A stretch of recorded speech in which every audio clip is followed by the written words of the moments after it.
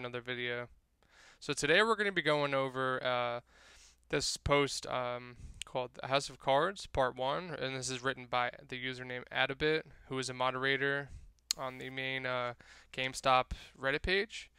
So yeah guys, just a reminder, let's leave a like down in the video, subscribe, leave your thoughts on this post down in the comments below. I am going to be doing a giveaway at 50 subscribers, a small amount of Ethereum, and at 100 subscribers I'm going to be doing a Bitcoin giveaway.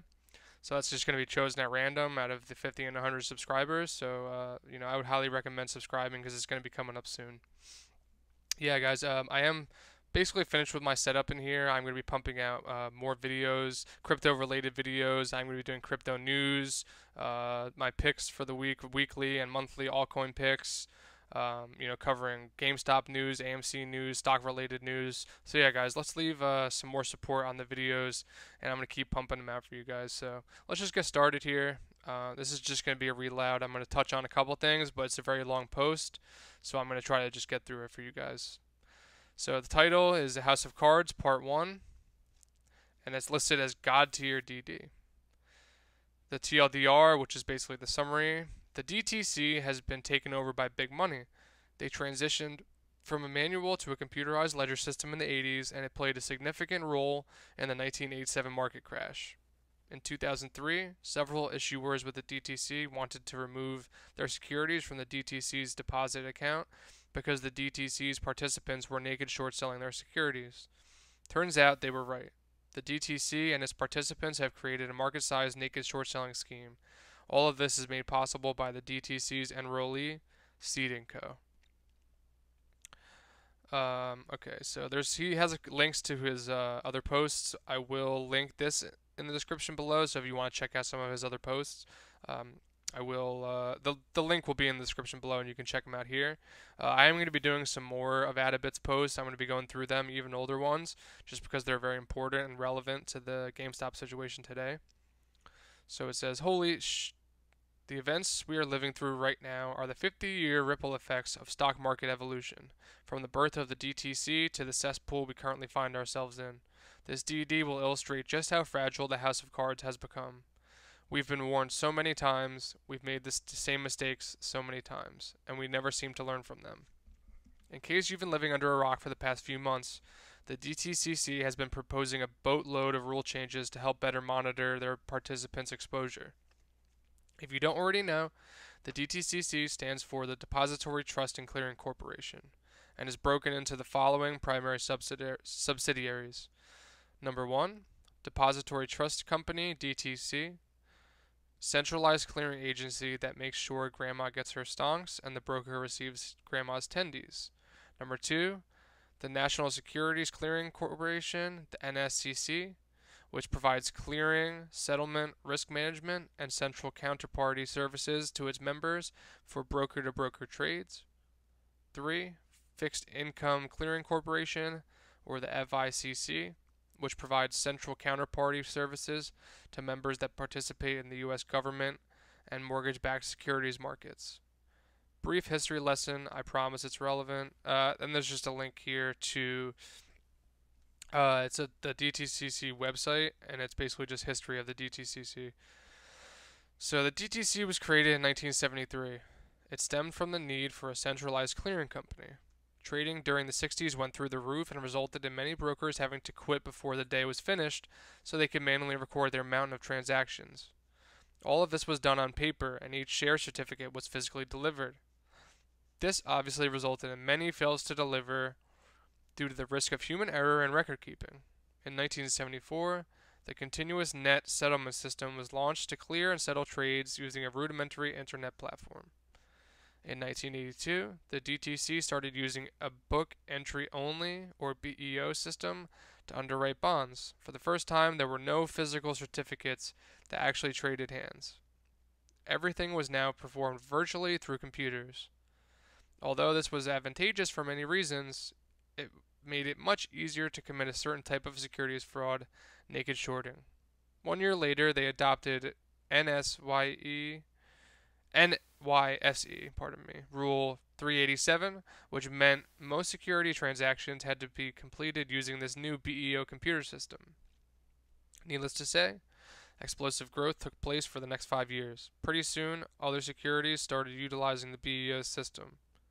It paved the way for growth in mutual funds and government securities, and even allowed for same-day settlement.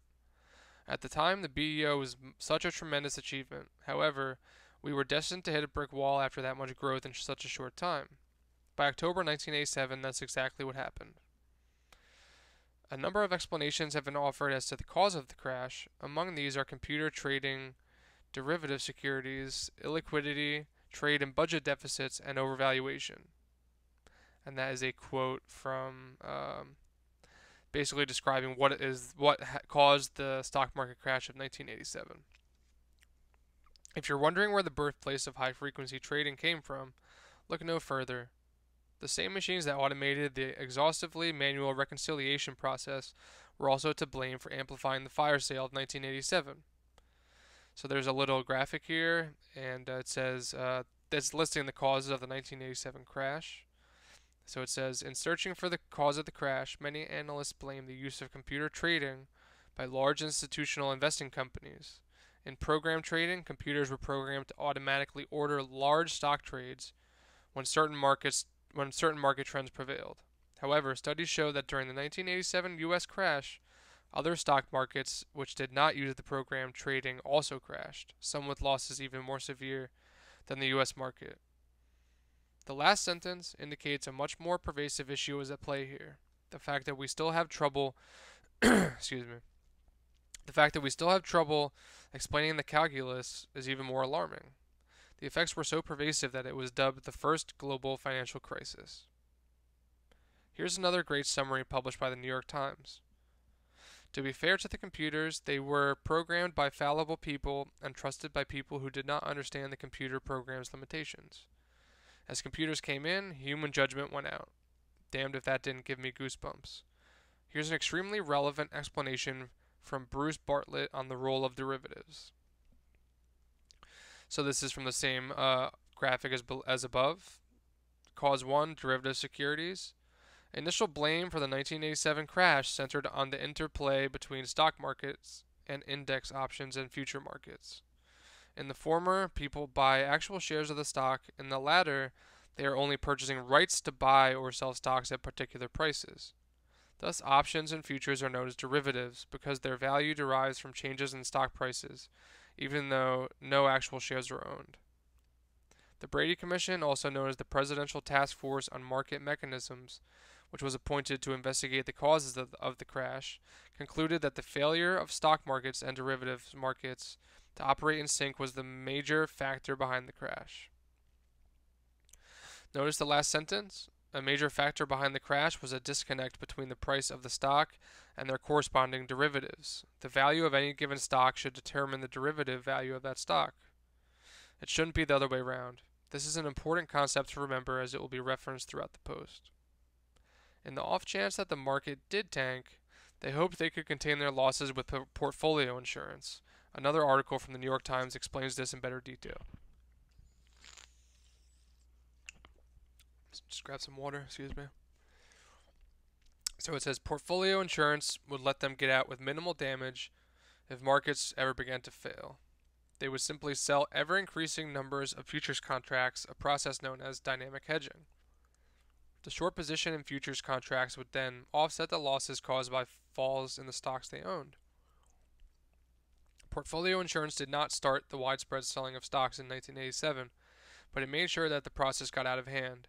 As computers dictated that more and more futures be sold, the buyers of those futures not only insisted on sharply lowering prices, but also hedged their positions by selling the underlying stocks. That drove prices down further and produced more sell orders from the computers. At the time, many people generally understood how portfolio insurance worked, but there was a belief that its very nature would assure that it could not cause panic. Everyone would know the selling was not coming from anyone with inside information, so others would be willing to step in and buy to take advantage of bargains, or so it was believed. But when the crash arrived, few understood much of anything, except that it was likely nothing we had ever seen. Anyone who did step in with a buy order quickly regretted that decision. A major disconnect occurred when these futures contracts were used to intentionally tank the value of the underlying stock. In a perfect world, organic growth would lead to an increase in value of the company. They could do this by selling more products, creating new technologies, breaking into new markets, etc. This would trigger an organic change in the derivative's value because investors would be more optimistic about the longevity of the company. It could go either way, but the point is still the same. This is the type of investing that most of us are familiar with, investing for a better future. I don't want to spend too much time on the crash of '87. I just want to identify the factors that contributed to the crash and the role of the DTC as they transitioned from a manual to an automatic ledger system. The connection I really want to focus on is the enormous risk appetite these investors had. Think of how overconfident and greedy they must have been to put that much faith in a computer script. Either way, the same problems still exist today. Finally, the comment by Bruce Bartlett regarding the mismatched investment strategies between stocks and options is crucial in painting the picture of today's market. Now let's do a super brief walkthrough of the main parties within the DTC before opening this can of worms. I'm going to talk about 3 groups within the DTC: issuers, participants, and seed and co.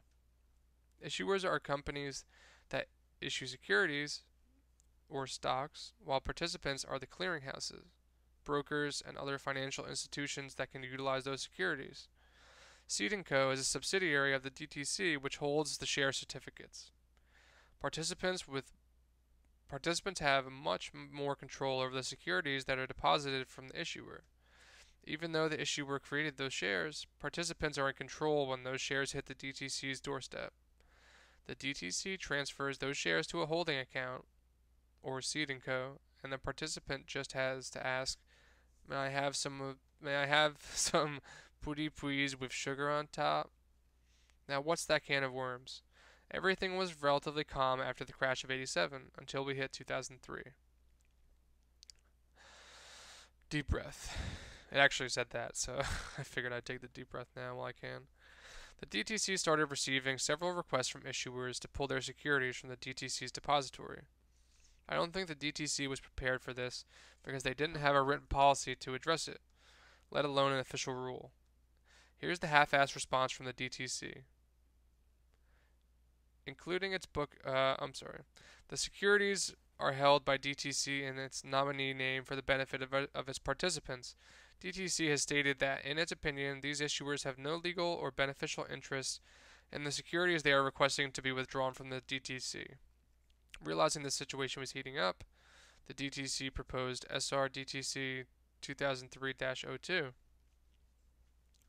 DTC's proposed rule change provides that upon receipt of a withdrawal request from an issuer, DTC will take the following actions. DTC will issue an important notice notifying its participants of the receipt of the withdrawal request from the issuer and reminding participants that they can utilize DTC's withdrawal procedures if they wish to withdraw their securities from DTC. And 2, DTC will process withdrawal requests submitted by participants in the ordinary course of business, but will not effectuate withdrawals based on a request from the issuer. Honestly, they were better off without the new proposal. It became an even bigger deal when word got out about the proposed rule change. Naturally, it triggered a tsunami of comment letters against the DTC's proposal. There was obviously something going on to cause that level of concern. Why did so many issuers want their deposits back? Are you ready for this?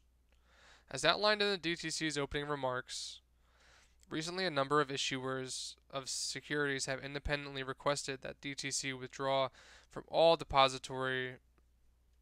the depository all securities issued by them. Okay, see footnote 4. As explained in further detail by many of the commenters opposing DTC's proposal, the issuers making these requests have alleged that their securities have been the target of manipulative short sellers. What? Yeah, I'd be pretty pissed too. Have my shares deposited in a clearing company to take advantage of their computerized trades just to get kicked to the curb with no way of getting my securities back, and then to find out that the Big D participants at your fancy DTC party are literally short selling my shares without me knowing? This sounds familiar, anyone? I don't know about y'all, but this trust us with your shares BS is starting to sound like a major con. The DTC asked for feedback from all issuers and participants to gather a consensus before making a decision. Altogether, the DTC received 89 comment letters, a pretty big response. 47 of those letters opposed the rule change, while 35 were in favor. To save space, I'm going to use smaller screenshots. So this is a letter to Senator Lieberman, I guess. So it says, we were writing to enlist your support of our request to the SEC to conduct an investigation into naked short selling of shares of small cap companies on the OTCBB. And another, these are all just emails and letters to people. So this is another one. It says, as an investor who has been continually burned by an inefficient and poorly organized DTC as relates to naked short selling, I urge you to allow companies to continue to withdraw from the DTC at their discretion. And there's another one that says this rule should not be passed because by permitting the settlement of so-called short trades by traders not holding share certificates, the DTC has shown itself to be incompetent to uphold the law and stop illegal naked short selling. If not complicit in such practices, and therefore a company's only protection from an attack on its stock by such criminal activity may be to withdraw unilaterally from the DTC settlement system. So basically the point of these guys is, people knew that there was some shady stuff going on with the DTC. They were basically trading shares that they didn't own. So that's pretty shady, yeah. So here are a few in favor. All the comments, so here's some examples of people that were in favor of it. So all the comments I checked were participants and classified as market makers and other major financial institutions. Go figure. So they were banks and hedge funds, basically, that wanted the rule to be passed. So here's the full list if you want to dig on your own. So this link will be here if you guys want to check it out. I realize there are advantages to paperless securities transfers. However, it is exactly what Michael Sandow said in his comment letter above. We simply cannot trust the DTC to protect our interests when we don't have physical control of our assets. Several other participants, including Edward Jones, Ameritrade, Citibank, and Prudential, overwhelmingly favored this proposal. How can someone not acknowledge that the absence of physical shares only makes it easier for those people to manipulate the market? This rule change would allow these participants to continue doing this because it's extremely profitable to sell shares that don't exist or have not been collateralized. Furthermore, it's a win-win for them because it forces issuers to keep their deposits in the holding account of the DTC. Ever heard of the fractional reserve banking system? Sounds a lot like what the stock market has just become. Want proof of market manipulation? Let's fact check the claims from the opposition letters above. I'm only reporting a few of them. This is just to validate their claims that some sketchy is going on. So this is just, there's links to the companies that were in favor of the DTCC rule.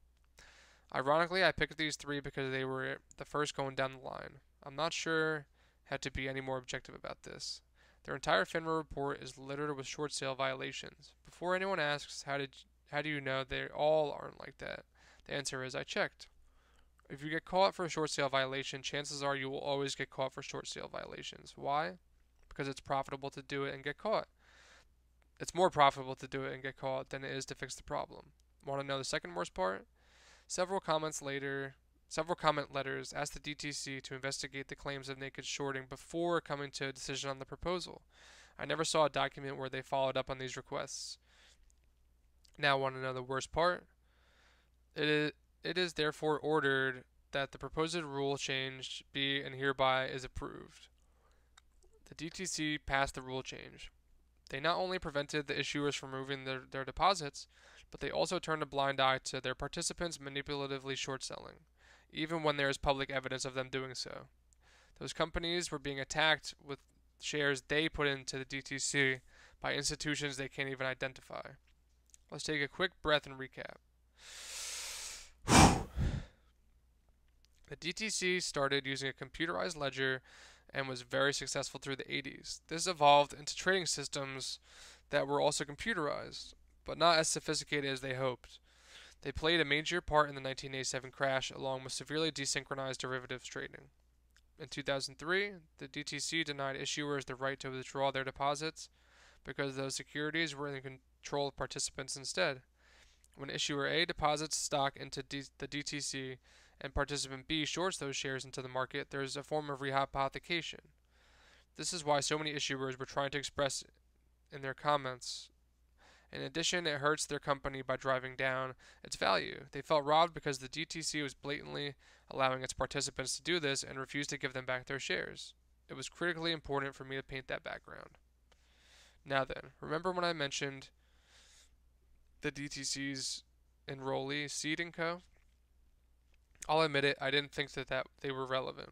I focused so much on the DTC that I didn't think to check into their enrollee, which I did.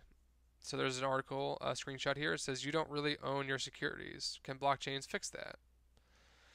And the highlighted section says, it is not owned by the ostensible owners who, by virtue of having purchased shares in this or that company, are led to believe they actually own the shares. Technically, all they own are IOUs. The true ownership lies elsewhere. Nearly all publicly traded equities and a majority of bonds are owned by a little-known partnership, Seed & Co., which is the nominee of the DTC. For each security, Seed & Co. owns a master certificate known as the global security, which never leaves its vault. Transactions are recorded as debits and credits to DTC members' securities accounts, but the registered owner of the security, Seed & Co., remains the same. That's right, Seed & Co. hold a master certificate in their vault which never leaves. Instead, they issue an IOU for that master certificate. Didn't we just talk about why this is such a major flaw in our system, and that was almost 20 years ago? Here comes the next mind F. So there's another screenshot from a different article. It says, it's titled, Illegal Naked Shorting Series, Who or What is Seed & Co., and What Role Do They Play in the Trading of Stocks? When you buy a stock, you are actually purchasing a security that affords certain entitlement rights related to registered stock, which actual owners hold. Seed is a subsidiary of the DTC, which is a subsidiary of the DTCC, and the DTCC is a private company owned by elite Wall Street firms and money center banks. If you need a background or a refresher on DTC and DTCC, effectively elite Wall Street firms and money center banks, not institutions and individual investors, own almost all of the registered shares of publicly traded companies in the U.S. While you may think that you are buying a registered stock, you are actually buying a financial derivative related to that stock. Effectively, you are buying a financial derivative from brokers of a financial derivative they hold from Seed & Co. That is just a digital entry in your DTC account. Now, you want to know the best part? I found a list of all the DTC participants that are responsible for this mess. I've got your name, number, and I'm coming for you. All of you. Whew. And then it's to be continued from there, guys. So we are waiting for part 2. So yeah, I mean, I just want to read a couple of the top comments out to you guys because I think they're super interesting. So this top comment here says, so they built a broken system on top of a broken system that didn't work as well as they'd hoped, and then regulated the system in favor of the people breaking the system. And the whole thing got exposed because of an overconfident shorts and an insane YOLO. Holy moly. And then below that, someone said, not only that, but it's really hard to argue that this doesn't have all the hallmarks of a criminal conspiracy simply based on part 1. And that's the basis of the entire U.S. stock market, which has irrevocable repercussions on the entire world. So yeah, guys, I am kind of out of breath. My mouth is dry. But as soon as part 2 comes out, as soon as Adabit publishes part 2 of House of Cards, I'm going to do a read aloud for you guys. I think this information is really interesting. I know to some people this might sound kind of conspiratorial, but I have looked up some of the stuff. I have looked into it. And, you know, Adabit is correct, and he's a great ape. He's done a lot of research. You know, he's a smart guy. So, yeah, guys, I will be doing more posts by him. Yeah, guys, let's leave some likes on the video. Let's leave some comments. Leave your thoughts down below on where you think GameStop is headed. Leave your thoughts on this read aloud that we did today.